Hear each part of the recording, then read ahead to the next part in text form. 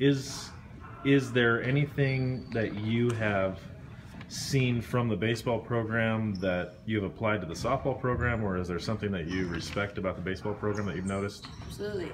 Honestly, from the day that I set foot here at Edmonds to coach, they have a championship culture, and that's something that when you share the facility with them and you're around them, you can't help but notice, and you can't help but want to kind of emulate that championship culture.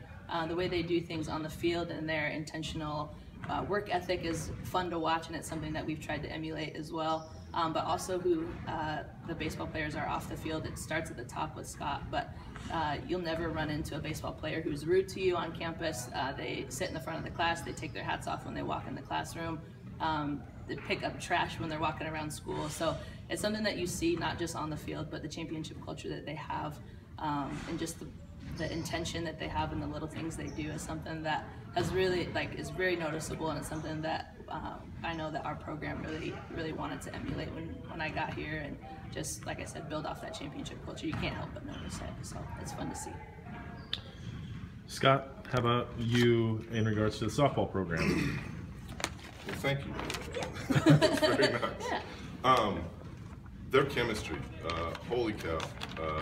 You watch them at practice, they have so much fun.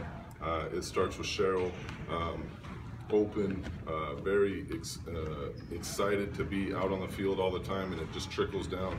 They genuinely like to be around each other. You don't tend to see that in college sports all the time. And to watch the energy when they're in games, I think I saw a rain delay and there was a dance party going off in the dugout, and you can just tell they genuinely just care about each other on that team. The coaching staff, the whole program.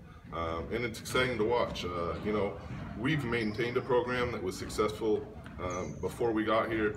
To watch this coaching staff kind of rejuvenate it and start over is something pretty impressive to watch. And I've definitely learned a lot by watching how they go about their business and impress day in and day out. Last question for both of you, and this is maybe something that I've noticed, and I think other people take notice if you come and watch Triton Sports here, especially this spring. Both of your programs compete with class, they win with class, and they lose with class. And so my question, we'll start with you, Scott, is why do we see that when we watch Triton baseball or softball, that we just know that these are classy programs by how you go about your business?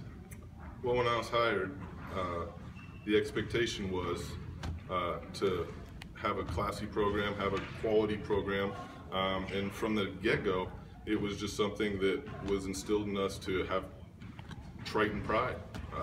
You know, we take a lot of pride in the Triton T, what we get here, our administration. I don't want to embarrass our administration because they do such a great job for us. They work hard for us. They show up to our games. And win, lose, or draw, I want it to be enjoyable either way. Yeah. And I mean, echo the same thing. The game day atmosphere here that's at Edmonds is unlike any other game day atmosphere anywhere else in the NWAC. It's something that opposing players feel and see as well as the fans. But in terms of competing with class, that was the standard when I was hired too. It's something that I've always believed in as well.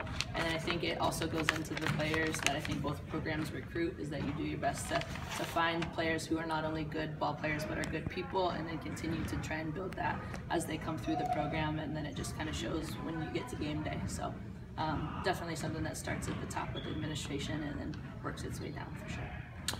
Coach Gilmore and Coach Kelly, appreciate you taking some time to talk with us. Baseball is 22-5 right now, continues on in North Region play this weekend. Douglas at home Saturday, and up to Canada against Douglas on Sunday. Softball 25-3, and they head up across the border on Saturday to face Douglas as well. Thank you very much. Thank you. Thank you.